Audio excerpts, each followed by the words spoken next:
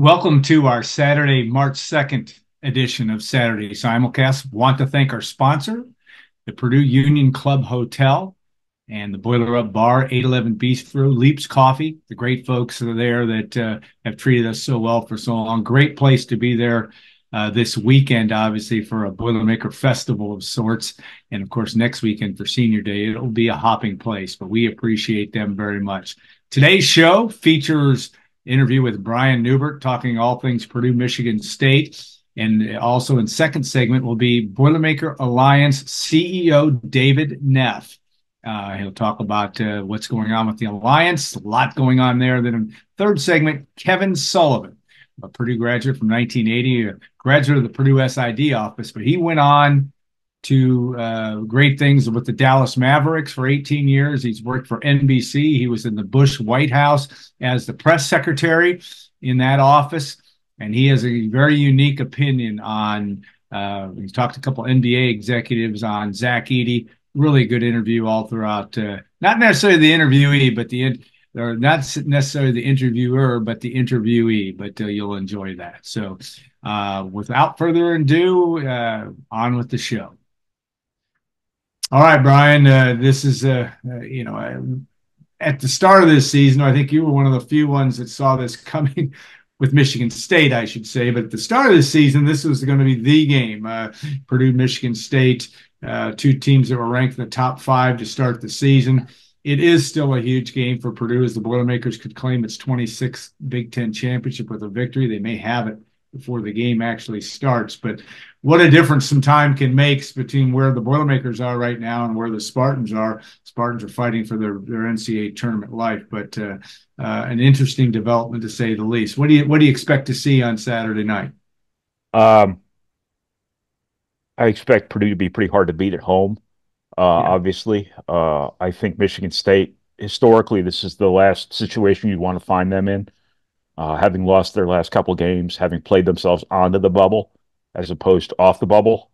This was supposed to be the game of the year. This was supposed to be the number 1 team in the Big Ten versus the number 2 team in the Big Ten. Michigan State was a popular pick to, be a Final Four contender this year, if not a team that could actually supplant Purdue atop the Big Ten. But yeah, right. It's kind of what I call the funhouse mirror of the NCAA tournament, where it distorts reality. Michigan State wins one game that matters last year in the NCAA tournament. They bring back all the same above average players, only a year older, who lost 11, 12 games, whatever it was last year, were a non-factor in the Big Ten race. And since they're all back and it's Tom Izzo, everybody figured that it was, and he's obviously earned that, but everybody thought that all of a sudden you were going to go from this middle of the pack Big Ten team to this top 5 team just because you have all these guys back and a promising recruiting class coming in for a coach who plays seniors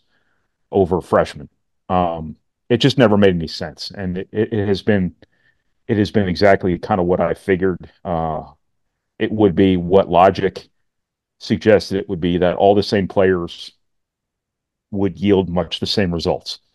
And Michigan State has 11 losses now. Obviously, isn't anything like the team that people figured they would be. That doesn't mean they're not dangerous. They obviously are. As I said before, historically, you never want a desperate Tom Izzo team. I just don't know if this Tom Izzo team has that extra gear that they tend to come up with. They've historically come up with in situations where their proverbial backs are to the wall. But Purdue obviously has a lot to play for here with the Big Ten title on the line. There'd be no better opponent to clinch it against. It would be kind of a figurative passing of the baton here as Purdue sort of replaces Michigan State to a certain extent as the class of the Big Ten, as I wrote about the other day. But should be a good game, but I just have a hard time seeing Purdue losing a home game and losing a home game at this point in the season. Yeah, and another 8 o'clock start. It will be a prime environment. One would expect, as it was when Indiana came for that same 8 o'clock game about 3 weeks ago for the game on Fox. Yes, Tom Izzo has taken Michigan State, and no one's disparaging his record there. Eight Final Fours and what is it, 10 Big Ten championships, or shares of Big Ten championships at least. But yes, it does seem that, and there are even some talking about whether Tom Izzo wants to continue coaching in this environment. I'm not saying we're getting to that point necessarily. I don't We can know. say that. He, We can we can say it. I just don't know. We don't cover them, but we watch them. well, But what do you think about that? I have been at a number of summer events where I've seen Tom Izzo taunting the younger coaches, sitting there at recruiting events, laughing at them for the landscape they have to advance their careers in, Yeah, whereas he's on his way out, as he likes to, point out to people, so he doesn't have to worry about all the things going on in terms of running a college basketball program nowadays. So I don't think I think he sees the light at the end of the tunnel here in terms of the end of his career. I have no idea when I don't cover him. yeah, I'm not around him on a regular basis or anything like that. I'm just extrapolating from one or two little anecdotes over the years. But he obviously is not a huge fan of uh, what all goes into being a head coach at this level in college basketball nowadays.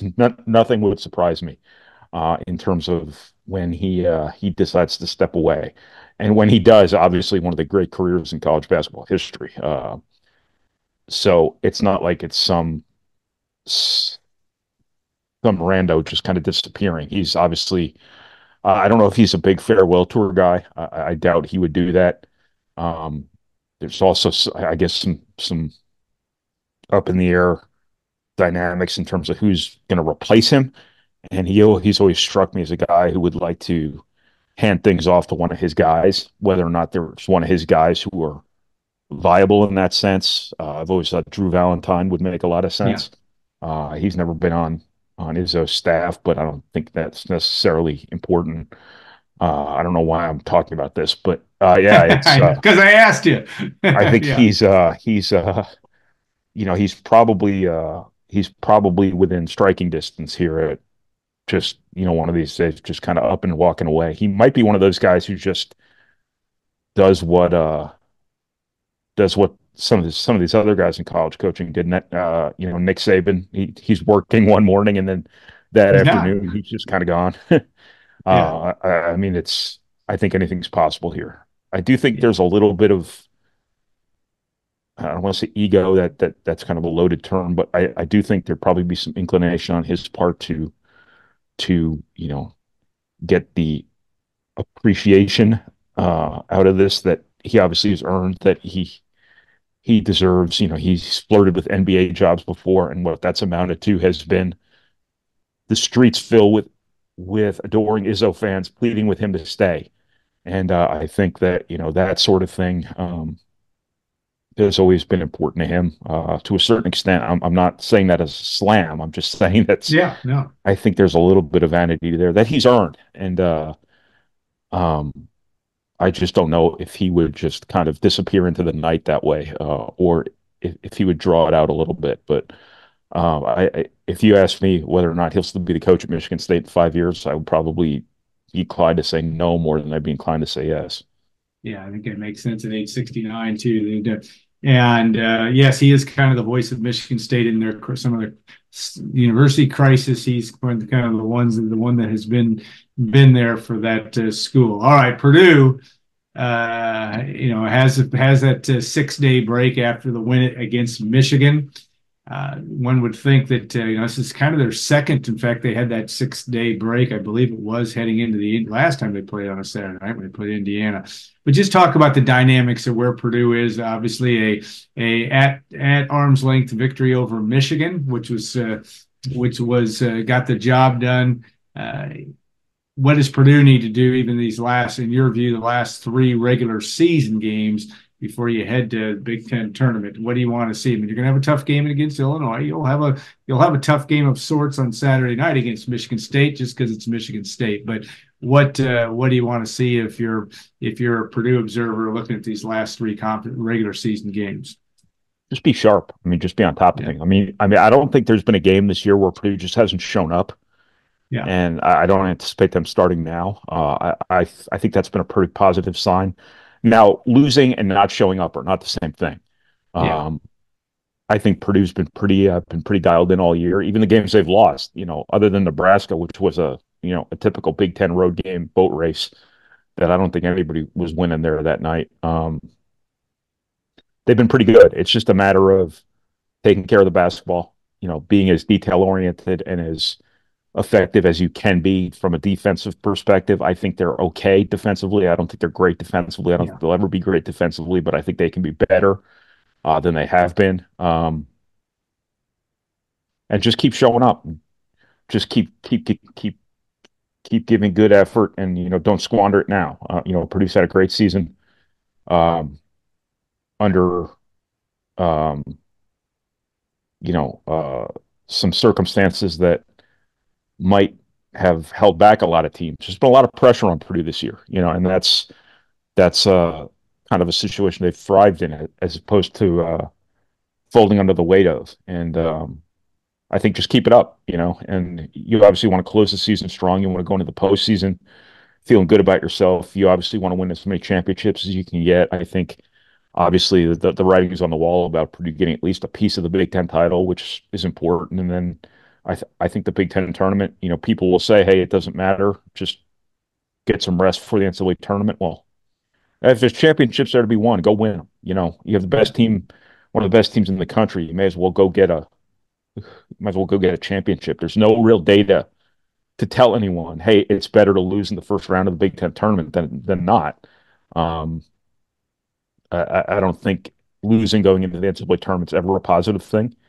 Um, but I think you just kind of want to stay on top of things at this stage of the season, and not show any kind of vulnerabilities, and not give any reason for doubt going into the postseason.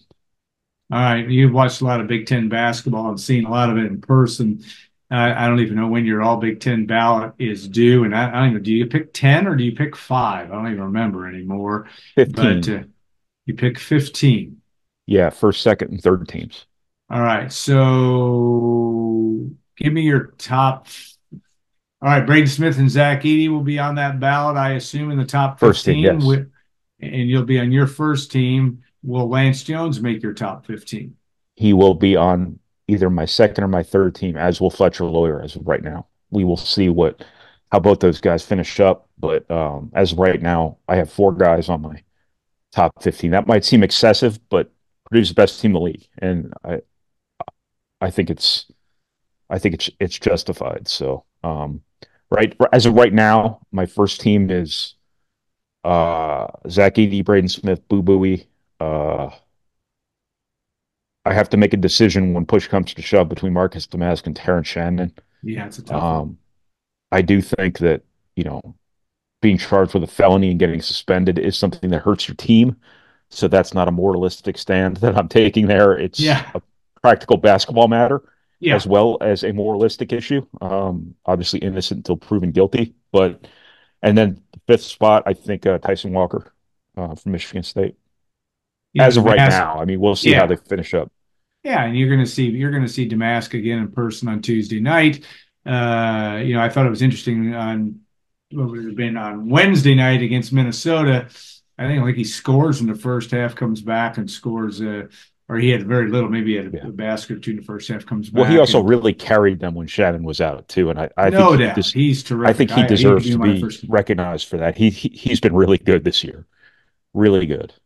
Yeah, I think you're right on that, and it'll be interesting to see who does make it. But I think you're not far off of that from that standpoint because those are the guys that have really made a difference throughout the course of this Big Ten season.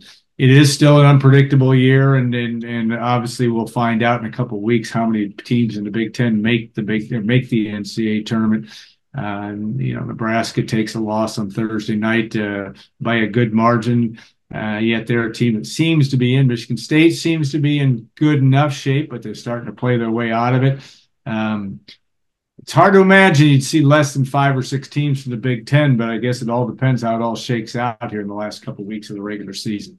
Yeah, it's a bad year in the Big Ten. I mean, Yeah, after Purdue and probably Illinois, it's like the best yeah, mid-major league in the country. Um, it looked like Wisconsin was pretty good there for a while. They came back to earth, in a really hard way. Ohio State's played better since changing coaches. I don't think there's any causation there, but I think that Yeah. it's been a lost season for them. It's been a lost season for Michigan. It's been a lost season for Indiana.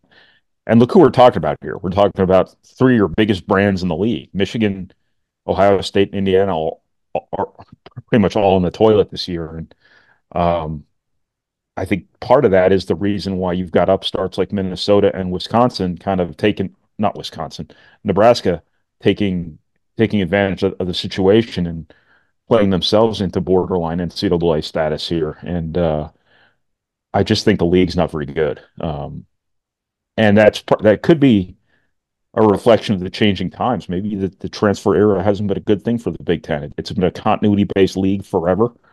Doesn't mean it always has to be, but I think that you've seen some teams really do well in the portal, Illinois, namely Purdue, even though Purdue's not going to put a lot of emphasis on recruiting transfers every year. Obviously, Northwestern and Purdue benefited significantly NIL-wise from being able to keep their guys in school. Zach Edey at Purdue, Boo Boo at Northwestern. But, you also look at Indiana as one of those cautionary tales of just how much you can flub the portal, too, and how much that matters. And it's just been kind of an uneven deal in that regard. You've got Iowa playing pretty well now, and they didn't look like they were going to be in the tournament earlier in the season. Nothing would surprise me here these last couple of weeks in terms of who actually gets in and who doesn't get in, because you've got some teams making some late cases for themselves. You've got some teams playing their way out of it, as Michigan State is. That's why it's so important for Michigan State Saturday to at least be competitive. You can't come into Mackey and get blown out again like they have a couple times over the years. That would be a really bad look, as you're trying to legitimize yourself as a NCAA tournament team. Hard to imagine the Spartans have not won in Mackey Arena since 2014. And that is a hard thing. But, you look even like the teams like Ohio State, who has beaten Purdue, Michigan State. They beat on Nebraska. I mean, by relatively soundly at home here on Thursday night. They have a lot of work to do at best. They're going to have a deep run and hope for the best in the Big Ten tournament and win out probably to have a chance to even be considered in the NCAA tournament. They're not even considered on the bubble. So it will be an interesting last few weeks, last couple of weeks. If from Purdue standpoint, if you're a Purdue fan, you hope you can get the 26th Big Ten championship wrapped up on Saturday night, but we'll see how that goes from that standpoint. All right, Brian, thank you so much. As always, we will look for your work not only on Saturday night, but as we lead into a busy final week of the season when you have a game at Illinois Tuesday, and then of course Purdue hosting Wisconsin on Sunday, and the end of the senior day for Zach Edey and Mason Gillis and Ethan Morton as well. That will be an interesting. There'll be a lot to talk about next week with that. So stay tuned. We are joined now by CEO of the Boilermaker Alliance, David Neff. Dave Neff joins us, and he has been in that position for a few months. He's a grizzled veteran now, I'm sure. It brings the smiles to his face. But welcome to talking to our goldenblack.com audience. But you have been a busy man over the last few months since joining the Alliance as the CEO. Hey, it's always a pleasure to be on with you, Alan. And yeah, you're right. I've been in this role coming up on 3 months, and it's been fast and furious, but I think we're making some good headway and excited to share some updates today.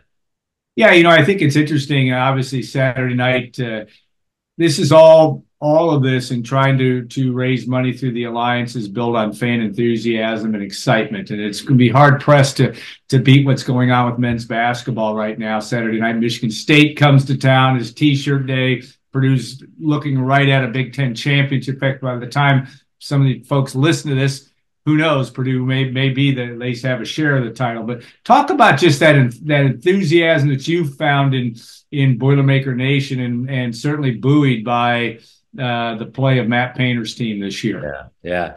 Well, it's an exciting time, especially for a newcomer like me to be joining Boiler Nation. And as we're going into March, I think there's probably not been this level of anticipation, right, for a team. And I know the history, right, of Boiler fans, and so we don't want to count our chickens before they hatch. But I think with likely the Midwest rounds 1 and 2, hopefully Purdue's in Indy, and then you're looking at even Sweet 16, Elite 8 up in Detroit, and then Phoenix. We're excited because a big March and hopefully April certainly, I think, would translate into some great visibility for our work at the Alliance.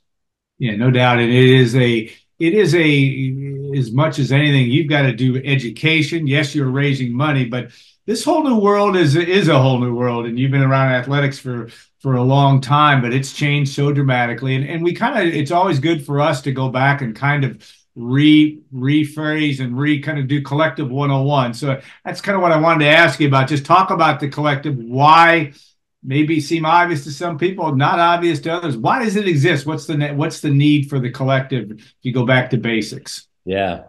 So the collective really exists to support the advancement of NIL opportunities for Purdue student athletes. And like it or not, it's part of the equation, right? In today's landscape of college athletics. And, so I live outside Purdue. I'm not a Purdue athletics employee. However, with Boilermaker Alliance being the exclusive collective of Purdue athletics, in a lot of ways, I feel like I'm an extension of the team. We collaborate very closely with John Purdue Club and the rest of the sports administrators inside athletics. And that level of trust and alignment is key in order for us to really move the ball down the field, whether it's a fundraising or just raising the brand and the visibility of Boilermaker Alliance.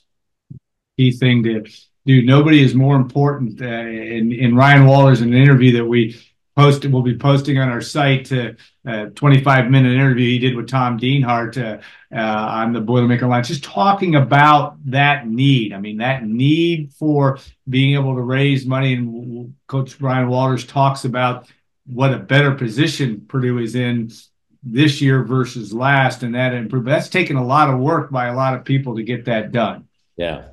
A number of people have stepped up, to give you a sense of just the growth year over year. The collective 4x'd its budget year over year, and so number of very generous folks from a donor perspective, as well as our membership model, which we continue to really drive home. And you guys have been a great partner at Gold and Black on that. And our work is both on the charitable side as well as on the for-profit side. We've got a couple different lanes into how we raise funds. And the charitable piece, obviously, as a 501c3, we can accept donor dollars, and our student athletes go out into the community every month to serve and lift up the Boys and Girls Club, Versity Blood Bank, reading at elementary schools, and that's a really neat opportunity for them to have as student athletes as part of their experience at Purdue.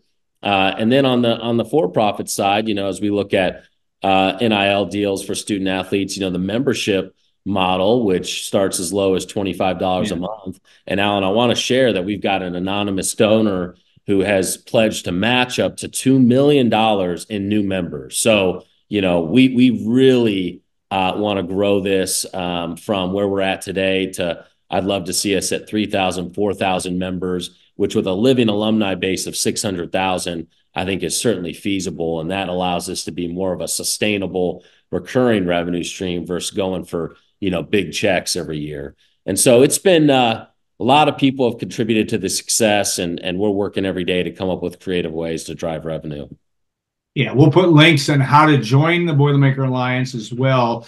Not only with this Gold and Black Live, but also our Saturday simulcast, because it is important that people understand what the deal and the importance of this moving forward. I mean, it is a daunting task for every Power 5 school, every school really in college athletics, that to be able to figure this stuff out and be able to move it forward. You mentioned the membership model. You've got all different levels. One of the things is David has said is that you get Gold and Black as part of that. You also get some exclusive videos. I mean, like we talked about the Ryan Walters interview. interviews with all of the transfer portal guys in football. Matt Painter comes on and talks. Brian Neubert has interviewed him in addition to other coaches and players. I mean, it's a full-blown process to make that membership model relevant and of value to Purdue fans. Yeah, it really is. I mean, that content you've alluded to, the Coach Walters interview that came out recently. I mean, it's 25 minutes that I think any Purdue football fan would love to see. And then we, as you mentioned, we've done interviews with all of the transfer portal players that we picked up here in the last couple months, and we're going to continue to invest there so that we've got exclusive content that goes above and beyond the great content that you guys already provide to Gold and Black members. Yeah, to be clear too, if you are a Gold and Black subscriber, you can become a member of the Alliance. It's a pretty seamless process. You know, we'll basically convert you over to that as well. You'll still get the same. You still get the access to all our premium content, our message boards, and the Boilermaker Alliance message board. That's a big, a big added benefit if you're interested in supporting the Alliance. And again, we'll have more information with that on the site as well, in addition to what we linked to the Ryan Walters interview too, because that's a big thing big thing moving forward is, again, that access to guys. I know Mason Gillis, for example, I know he was in the schools on Thursday in Lafayette. Talk about you've got it, and Ryan Walters talks about in the interview that you have a lot of contact, you and your staff, to be able to not only work with coaches, but work with the athletes to be able to get them out in the community and actively doing it. Talk about how that's worked in your time so far, because you've got to have a lot of participation and deal with coaches that are extremely busy with what they have to do. Yeah. It's been my experience that the coaches and the student athletes really want to make this work. They recognize the value that the collective's bringing. And so they've been great partners in terms of whether it's the student athletes getting out and serving, right, which is part of their contract with the Alliance. And I've got a staff member, Maddie, who does a great job coordinating with the charities and the student athletes. And there's a lot of busy schedules. And so she navigates that with ease. And then we've got, the coaches and their staffs are great partners in trying to help us, capture videos of the impact of how NIL has impacted student athletes and their families, and how it's enabled them to use some of that money so that their parents or family members can fly out and watch them play in games and get a hotel room and pay for parking. I mean, things that add up. That's certainly well above and beyond, the scholarships that they receive. And so it's been there's a lot of stakeholders, a lot of bases to cover, but that level of cooperation, collaboration is key. Yeah, I know one of the ones you talked about earlier, and it was, I think, is also a video too with Lance Jones, and of course Lance, who's made such a huge difference to Matt Painter's squad, and it's hoped to go deep into March. But that story is an interesting one, a very personal one, because, of course, Lance's father passed away. But talk about that and what that has meant. Maybe it's anecdotal, but it is a shining example of what some of this stuff can provide. Some of these funds can provide for a guy like Lance Jones in a time of need. Yeah. The Big Ten Conference did a great job with that package, that story that came out, I think, last month. But right. Yeah, you nailed it. When Lance transferred in, my understanding is his father passed away around the same time, and the entire Purdue team came to the funeral, which he was new to the team. I know that really lifted his spirits. But I think he's been able to use some of his NIL money when the team was out playing at the Maui Invitational back in November, and his mother was able to come out and watch him play. And so it's been a real meaningful difference, in that specific incident.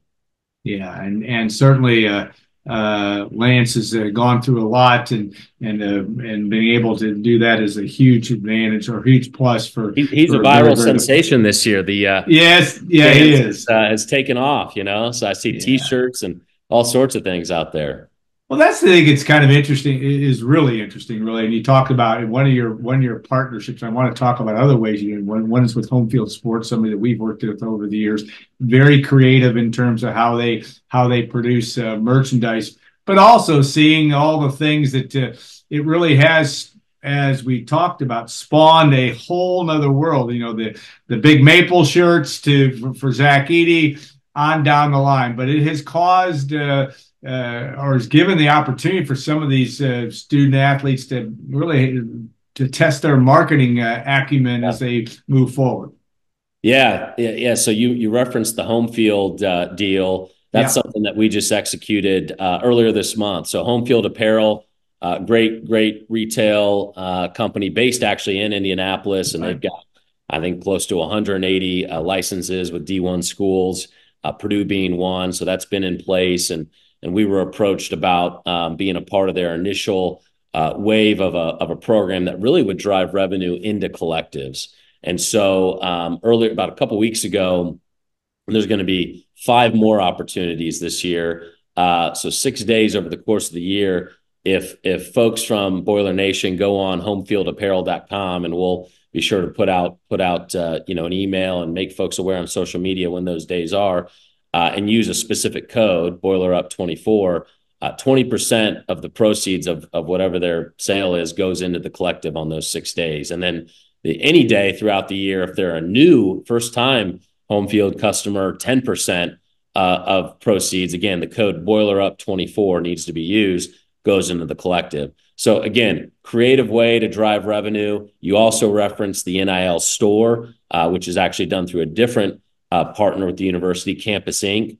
The NIL store, I know, has had a lot of success. That's actually currently outside the collective, but that's a great way for student athletes to directly monetize their name, image, and likeness, and they get a cut of every T-shirt sold directly to the student athlete. So again, you're going to probably continue to see more of these sort of marketing partnerships. There's a lot of other categories where I think we can get creative. Yeah, I think one of the things that you have to have in your role, it seems, is you got to be nimble. You got to be willing to deal with change and deal with a changing landscape. I mean, there's been so much talk about not only legislation, but how and where this is going. I guess that would be a question I'd have. How do you see, now that you're in the arena on a living, breathing it on a daily basis and then some, how do you see this? Do you see this settling? Do you see this constant state of flux? How do you look at this down the road? Yeah, this is a popular question, and I talk about this with my board as well as with Purdue Athletics. In terms of our stance, Alan, it's business as usual, right? There's a lot of swirl out there and injunctions and different things happening. It feels like almost every other week. But we've got a job to do in the near term, and that's to raise the profile, to relentlessly pursue revenue, creative ways to drive revenue, both through charitable dollars as well as our membership revenue and potential corporate deals. And so that's really our focus. We're not going to get too swept up in what does a year from now or 3 years from now look like? Will it look different? More than likely, yes. But in the near term, we really want to keep our focus on what we directly can control, because there's a lot out there that we can't control. Yeah, it's control what you can control. That's I think has got to be an absolute must if I'm sitting in your shoes. All right, I want to ask you about Ryan Walters, because again, in that interview we touched on him a little bit, but just you've got to know some of these folks. You see what makes him able and capable of the job he's doing, yet it is a challenging job, not only just putting a football team on in an 18, what will now be an 18-team Big Ten conference, but also, it's the head on a swivel. You've got to be ready. You've got to be nimble. You've got to be ready to the month of January is crazy when it comes to the transfer portal, and you guys get tied into that. But just give us a sense of how close you're working, not only with Ryan, but his staff, just because you've got to be able to do it, one would think, to be able to move things forward in terms of acquiring the talent you want at Purdue. Absolutely. I've been blown away by Coach Walters. For a relatively young head coach in a Power 4 school, obviously entering his second season. I mean, the role of a head coach has evolved so much over the last 3 years. Fundraising really wasn't in the probably job description not too long ago. And he's been a great partner in terms of saying, hey, Dave, who can I call? Who do you want me to follow up with, right? And he'll make those calls. He's not just coming saying, hey, where's the money? He's willing to be a partner in having those conversations and casting and laying out his vision for supporters of Purdue football, to really hear kind of, hey, how we're approaching it at Purdue, even within the Big Ten, right, is probably different than some of the other schools. And so he's been a really fantastic partner. I try to be, very collaborative, supportive. I know this is a big priority of his in the spring. We've got a spring portal coming up mid-April after the spring football game, going into the 1st of May. And so this is a top priority, as he laid out in his interview last week with you guys. Yeah, no doubt it's going to be there. All right, I'm going to give you the floor to give us the last elevator speech, or you've kind of given the elevator speech, but what else is really top of mind as you continue to navigate your way through all of this and your day to day? Well, we're always prioritizing men's basketball, women's basketball, football, and women's volleyball. So I know we haven't touched on all those in this interview, but that's really our priority. Again, we have the ability to take in funds for any varsity sport, and we have for sports beyond those. But it's all gas, no brakes. And so as we March, obviously we're hoping for big things for men's basketball. We've got spring football game is around the corner right after that, April 13th. Spring practices coming up. So it's not slowing down. And again, my encouragement would be, get on BoilermakerAlliance.com, become a member. You'll get access to this exclusive content. Again, we've got a very generous anonymous match for up to $2 million towards new memberships. We've got to get this flywheel going. And that's, if you care about Purdue athletics, that's the best way to engage with the collective right now. All right, well said, and we appreciate that very much. We'll also have that information, as I said, on our site. So if you need more information, this is a group that will answer your call, so to speak, if you have more questions and things of that nature. All right, David, thanks so much for your time. We'll do this again. This will be an every at least twice a year conversation, because when we can find time, you're the fastest. Maybe the busiest man in show business these days. I don't envy your role, but you seem to be doing it very well. We appreciate that very much. Thank you for taking the time to join us here at OnGoldandBlack.com. All right, we're going to take a short break, and we'll be back with Kevin Sullivan. We'll join. Welcome to segment 3. Kevin Sullivan joins us. Kevin Sullivan Communications.com. Is that correct? Correct. Yeah, okay. Yeah. No, you can get it. Yeah. KSullivanComms.com, KSullivanCommunications.com. We'll both work. He will not sell you a used car, I promise that. But he is one of the great he's a Purdue graduate. B, he's worked close with Purdue athletics over much of his career, but he's also, it's good to be an expert at your young age. So we're going to market you as an expert, a communications expert, and one of my favorite people. We have much longer private conversations than we do public, though we don't do them near enough. But Kevin, welcome to the show. I know it's a highlight of your media career. We're glad to have you on. It is. I love it. Thanks so much for having me on, Alan. Yeah, Kevin's credentials are interesting. He has been on the White House staff, working for George W. Bush on the back end of his second term, if I'm right. He has worked with the Dallas Mavericks after his days in sports communications with Purdue, and of course NBC as well, still does consulting. But I know that the Boilermakers are near and dear to your heart, and I guess my message to all Purdue fans is you best enjoy this. But even from where you sit, this has been a lot of fun to watch so far this year. And I did see you at for the Arizona game, so you did see that one in person. That's right. And now that the calendar has flipped and it's now March, yeah. And my friends are here in Dallas, in fact, it happened this morning. It's okay. It's March. How you feeling? The Boilers. March has not been kind, and I'm nervous. I mean, my heart rate is a little elevated. I fear. I have to admit, as a Purdue fan, I know your viewers, listeners, and readers can relate to. We just naturally assume there is heartache, doom, gloom, tragedy, catastrophe, calamity, chaos, and mayhem around every corner. We've been trained to feel that way, even though I'm an optimistic person, and I think this is going to be the year. And believe in Coach Painter, of course, and let's go. Yeah. That Zach Edey guy's pretty good too, though, isn't he? He is pretty good. And as a matter of fact, in anticipation. That's a lead right into you. Go ahead, teed me right up, and yeah, we've kind of done this annually, and the last couple times, I make a point of speaking to NBA personnel people who are friends of mine, people with lots of experience making these kind of decisions, and Jonathan Gavoni, who's a well-regarded prognosticator at ESPN.com, came kind of out of nowhere recently and said Edey is now a lottery player. And I had one person who would know tell me this week that is not going to happen. Yeah. And so here's kind of when I put together what I heard from these two different experts on the inside. They told me that the NBA game is too fast for him. They admire him as an athlete. They admire him as a great teammate. They know he's improved. They know he's worked on his game. They know he is agile. The fact that he played baseball and hockey and other sports. There's a lot of Zach Edey fans.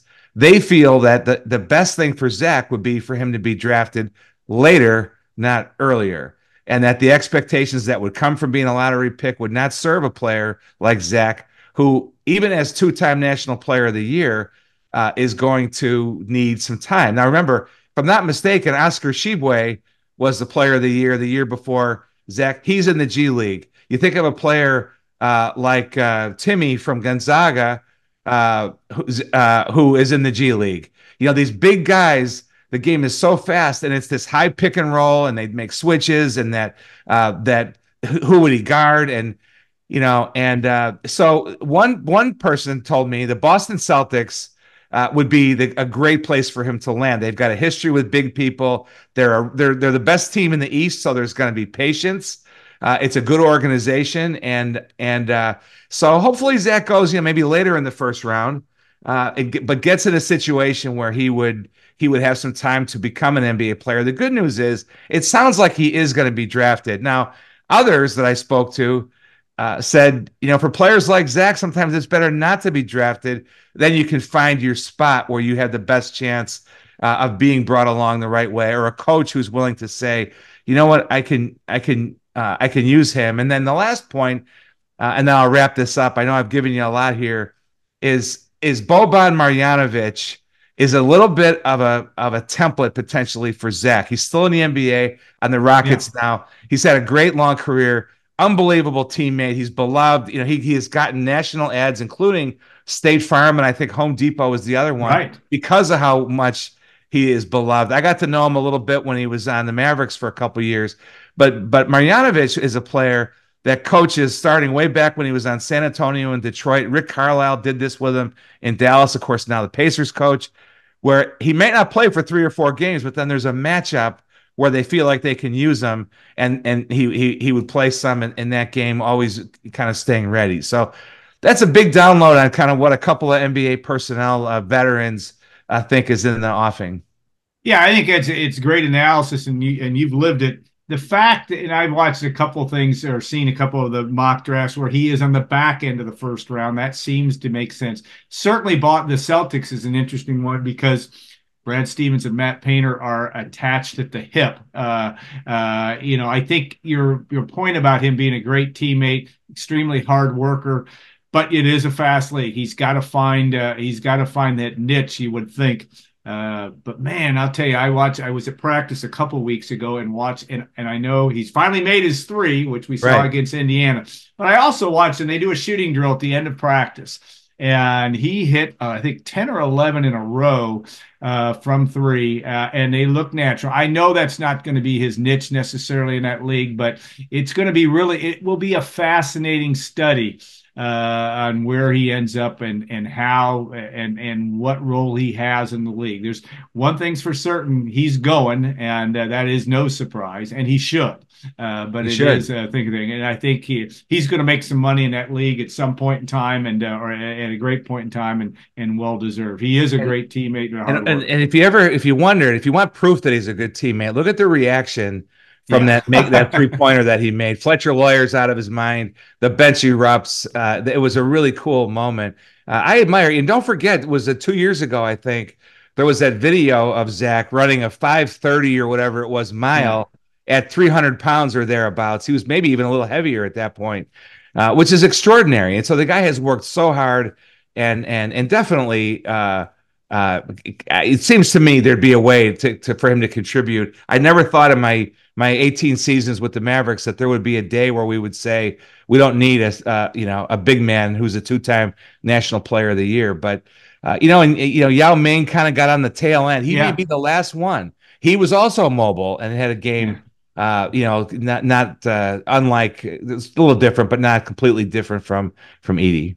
Yeah. Well, one thing's for sure, he is athletic, he is in shape, and he has been an unbelievable. His college career is going to go down with all the all-time greats. I mean, you can't minimize the fact that when you and I were in school, or you're a little bit older than I am, but the Ralph Sampsons of the world, and we watched Pete Maravich, the 2-time winners. There aren't all that, the David Thompsons.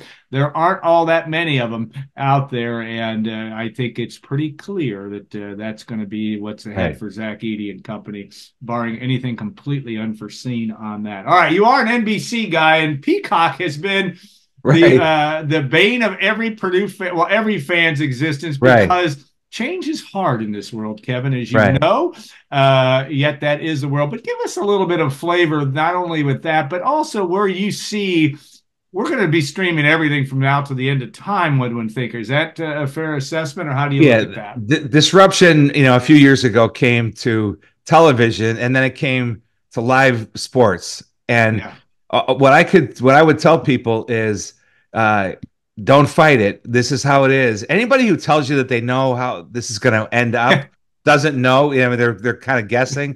But here's the deal: is everything is going to be streamed. And I did have the occasion. I got to do my prep if you're going to bring me on GoldenBlack.com. I know it. It's a big deal, work, man. and I spoke to Sam Flood, who's the executive producer of NBC Sports, and he's told me a couple interesting things.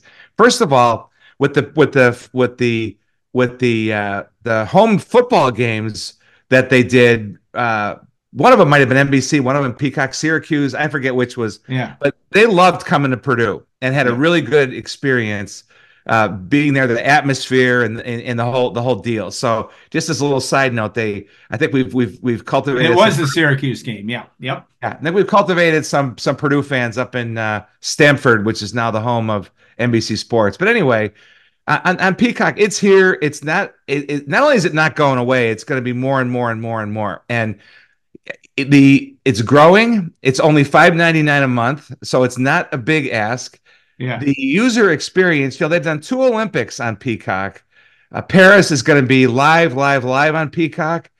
And the user experience has improved with each big thing. But we're in a world now, Alan, where, the early rounds of golf majors are on streaming.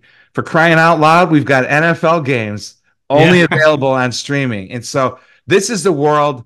NBC has taken it seriously. I think has done a good job. User experience has gotten better, and the numbers are growing. And Sam even said to me, he said, things like having Purdue games, the #1 ranked, and a few of those occasions, Purdue Boilermakers in men's basketball, and Caitlin Clark, of course, at Iowa, has fueled, the growth of Peacock. It's been a big, big increase in subscribers. And so I would say get used to it. Figure out as a consumer, how many of these things can you afford? Do you want to have? Are you really going to use? Now, we saw the bundle get announced a few weeks ago. To everyone's surprise, even the leagues didn't see it coming, where Warner Brothers Discovery and ABC Disney came together with a Hulu-like bundle. It's basically everybody but NBC and CBS, Peacock, Paramount Plus, ESPN is already formulating a direct-to-consumer streaming option that they feel will be ready in 26 or 27, I believe. And so it's just coming, and it's how it's going to be in this bundle that's being formed, if it all goes through. Of course, includes Fox, I should have mentioned, which has a Big Ten, half the Big Ten deal, and the Big Ten network. So as Purdue fans, we're going to be watching on streaming. And so just figure out what works best for you. But I would say there's not much point to resisting any further. The old days are gone, and it's a different day And in some ways, there's advantages to it, but it's just different. And you're right, change is hard. Change is hard, especially in the pocketbook, but may not be at the end of the day more if you figure out how to manage your, if somebody gave me a chance to have the Big Ten Network, Peacock, and HBO Max, and maybe Netflix, I might be good. Yeah. And of course I'll get my WLFI fix, but I can put my own thing up with that as well. So it is an interesting study going down. I have to ask you, though, in the wonderful world of media rights and the fact that we're having all of this chaos and mostly in football, but with the conference realignment and all that, do you see that appetite when now we're looking at 2029 when all these contracts come? I mean, they just got signed, right? So tell me what you see for the future of this, because I do see some challenges of competitive balance, making sure that the Rutgers or maybe even the Purdues in football can be competitive at the bottom half of that Big Ten, so that a Purdue-Oregon game is competitive and interesting to watch. How do you see that coming down the pike? Well, number one, I think this Big Ten SEC task force, working group, whatever they're calling it, if that clearly to me is a signal about where this is going. I think there will be more haves and have-nots, and I could see a day potentially, Alan, where it is the Big 12, and you see they're talking about going to 14 teams in the college football playoff. Big Ten and SEC automatically get 3. So now you've got this dogfight. Assuming Ohio State and Michigan remain dominant with USC and UCLA and Penn State and Washington and on and on and on, fighting for that third, playoff spot. Hopefully Purdue can be in that mix. And so now you're the Big 12, and of course the SEC now with Texas and Oklahoma added, so Georgia and Alabama and Florida, and who's maybe on the way back. We'll see. So. I think the haves and have-nots are probably coming. So where does that leave the mid-majors? Maybe doing their own separate thing, one day. Who knows? But the revenue involved in this is staggering, and that's obviously money has always been a part of college sports and pro sports. It just has not quite been in our face as much as it is now with NIL, the portal, the stuff you see on the PGA Tour with them getting $3 billion of outside money so they can increase purses and benefits to the players. It's just much more in our face, which we don't like. In fact, I heard a branding expert a couple months ago say one of the big advantages to WWE is nobody knows what those superstars get paid, because we're kind of getting sick of the money being in our face. And there was a freshman defensive lineman, I believe, at Florida who signed and then bought his mother a house as a freshman in college. He had enough NIL money. That's usually the thing you see a player do when they sign their first pro contract. This guy isn't even, I don't think, out of high school. I don't know. Maybe he was an early signee. But anyway, it's a different time. It's totally driven by money. And I think the haves and have-nots are coming. And I think, fortunately for Purdue fans, I think the Big Ten is well positioned to be, to have that major seat and influence at the table of whatever it's going to look like. And clearly the NCAA, which in my view totally abdicated responsibility over NIL, is a bystander at this point. The conference commissioners are in charge, and let's see how it plays out.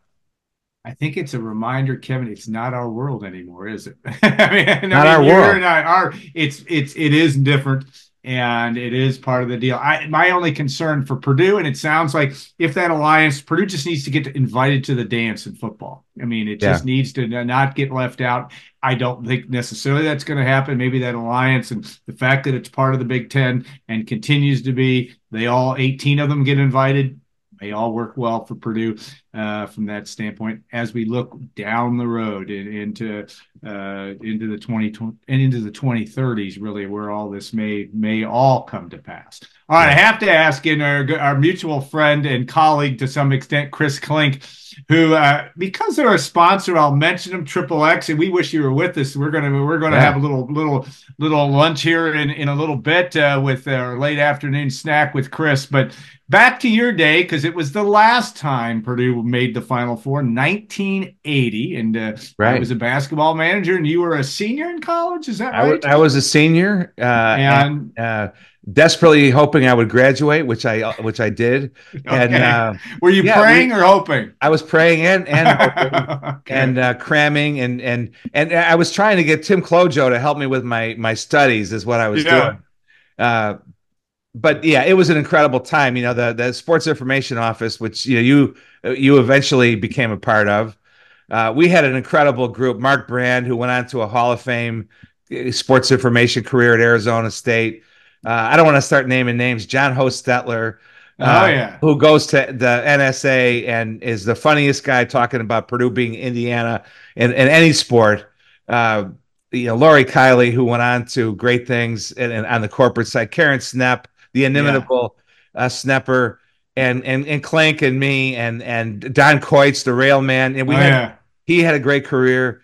And so that bunch of us, my senior year, now Snepper was already graduated that year. But anyway, we had the Peach Bowl followed by the Blue Bonnet Bowl, followed by the Final Four, which was an incredible time to be a Purdue student and having a little bit of a backbench seat there as a student assistant. So we all got to work the Final Four as helpers in the press room, passing out stats, that kind of thing. I remember my seat was behind the UCLA bench, at least for one of the, I don't know if it was Saturday or Monday, but we got to go, and it was just an incredible thing to be a part of. And I still think about it to this day.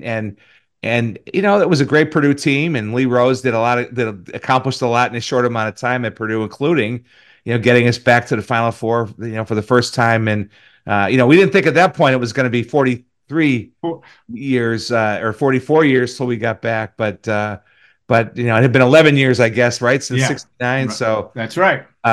So anyway, it was a great experience and really fun to share with our group of Tom Shoup and Paul Jensen were our leaders, and Brooke Merrow was the grad assistant following the great Karen Croak Heisler. May she rest in peace. Yeah. So yeah. And you guys never had a libation or anything while you were working or at the end. You never did that. No, it was in fact you were all teetotalers. Well, let me tell you, the real story here is that Clink and I think Cloj was with baseball, so he couldn't leave this early. But Clink and I left campus and we drove to Lexington, where the Elite Eight was.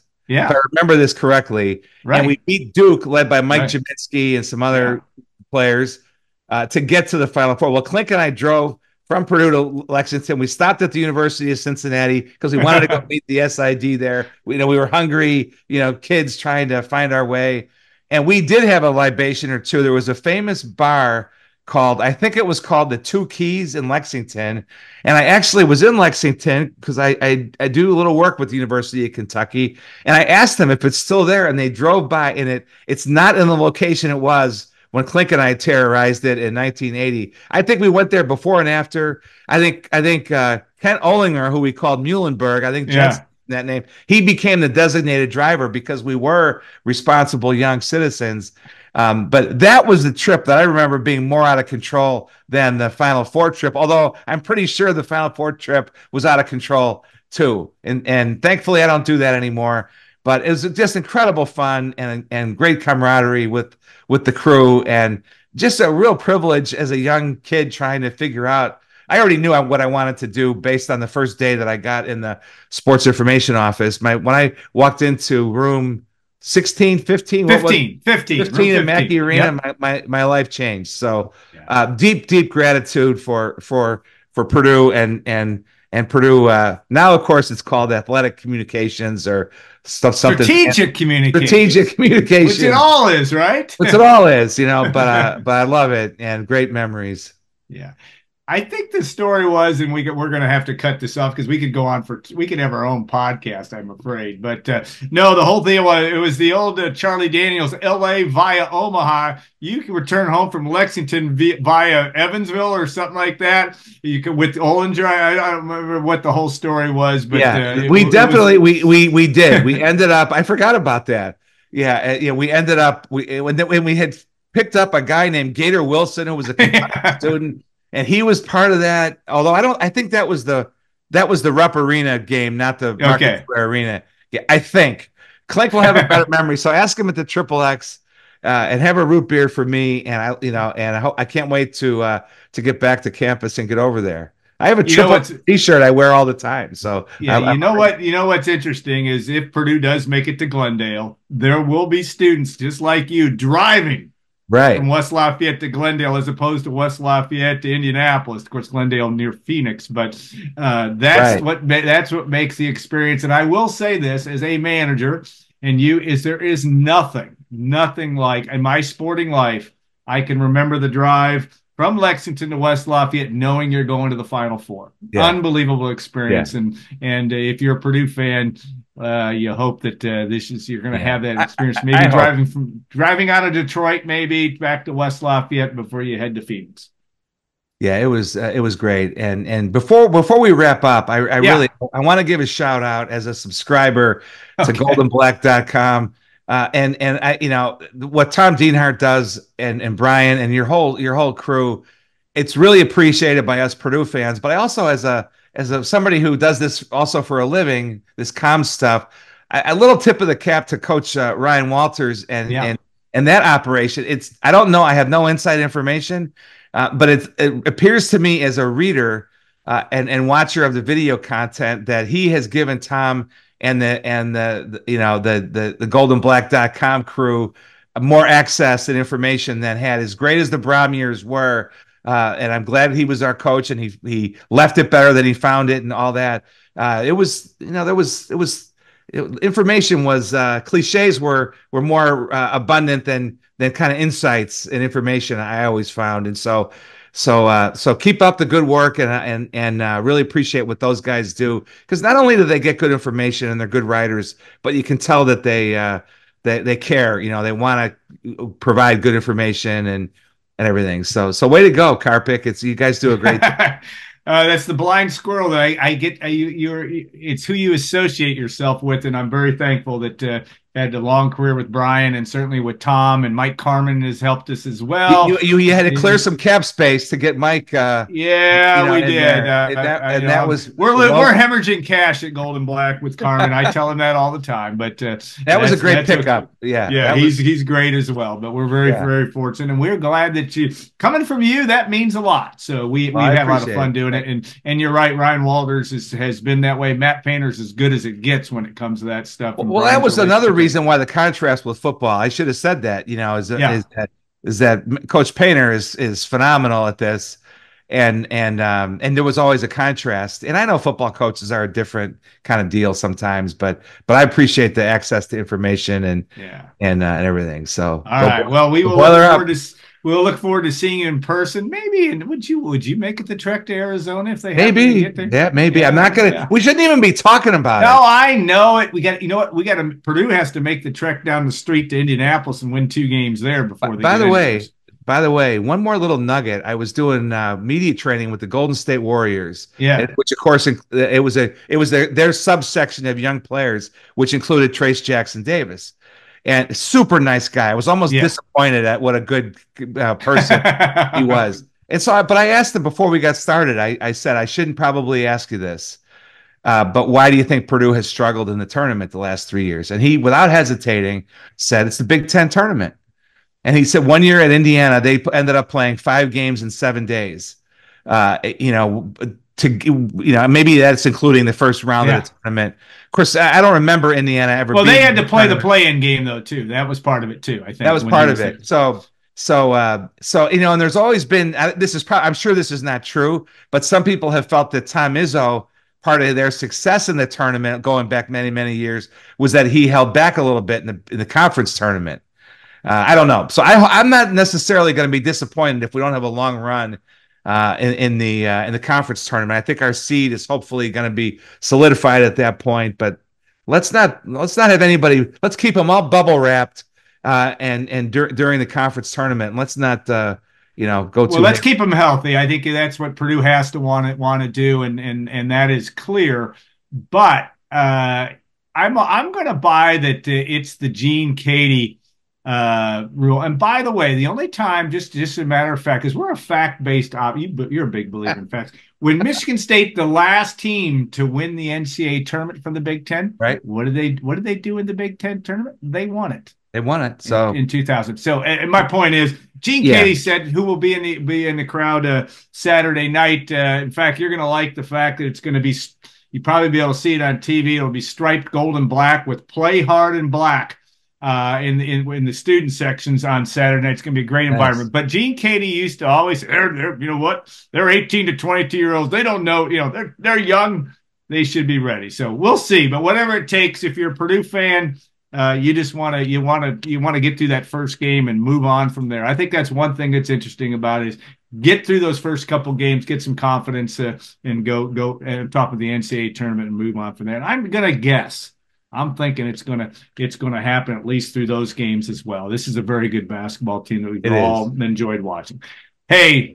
I'm going to be late for my lunch now. That's good. My late lunch, I should say, with Chris. But no, I appreciate always great stuff, Kevin. We could have you on every week, and we appreciate that very much. We want to thank our sponsor, the Union Club Hotel, for its support of Saturday Simulcast, and of course our guest Brian Neubert. Brian's really not a guest; he's my colleague, and I appreciate him very much.